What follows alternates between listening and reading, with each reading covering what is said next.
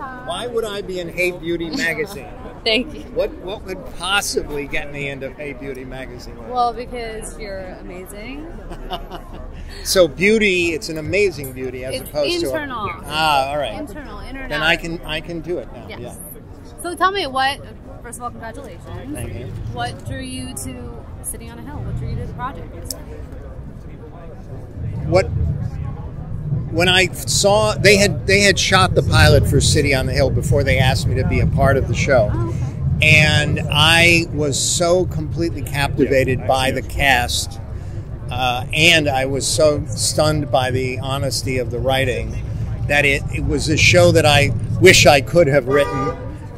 So I thought, well, if they want me to be involved, then I'll be involved. Well, that's great. And for everybody that's going to watch the show, why is this a must-watch show? Because I really need you to. No. I think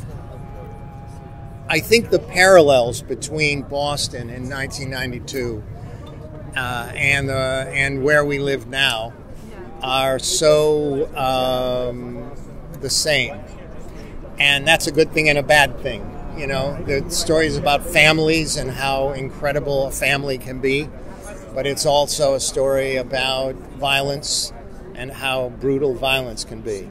So that's the world we live in, and I think people can watch it without saying, oh, I can see this on the news, because we deal with it in a very human, touching way. Yeah.